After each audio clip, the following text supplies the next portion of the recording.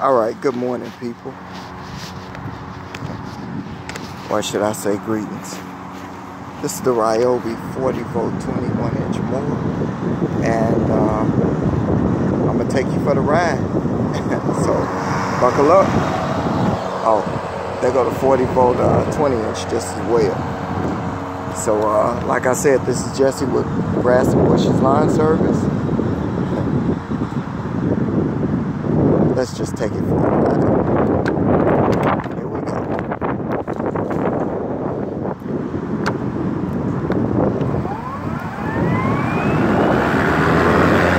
As you can see, I already did a couple of rows, and it works out pretty good, you know. I got it on the highest level setting because it's starting to get hot.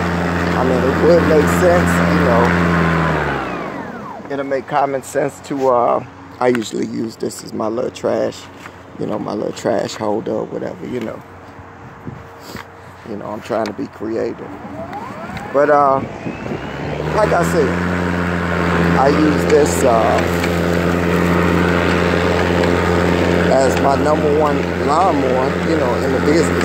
You're gonna have to excuse the dandelions, that's the neighbor's yard. I'm pretty sure we're gonna use some weed, you know, on this line. Now, I went across a few reviews, and I want to go ahead and say this. This lawnmower is absolutely what they said it'll be, as far as durability, speed. The blade is nice. The self-propelled is nice. And there's been some complaints about this lawnmower for it to be heavy. And I got to ask you guys a question. Where do they do that at? When men complain about that the lawnmower is too heavy. I meant with men, right?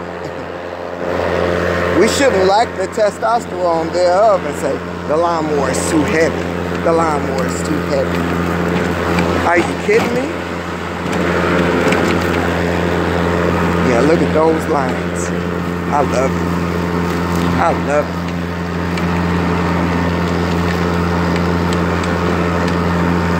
Dude, one hand.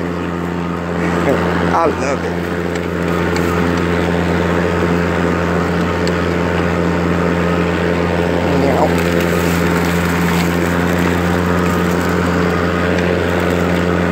I may have to cut this down another level. I ain't even worried about the sticks.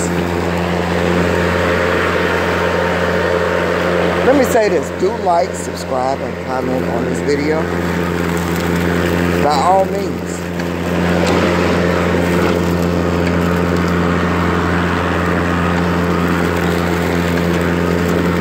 Now, a lot of people, let me go ahead and stop. A lot of people ask, why do they make those high settings on the lawnmower?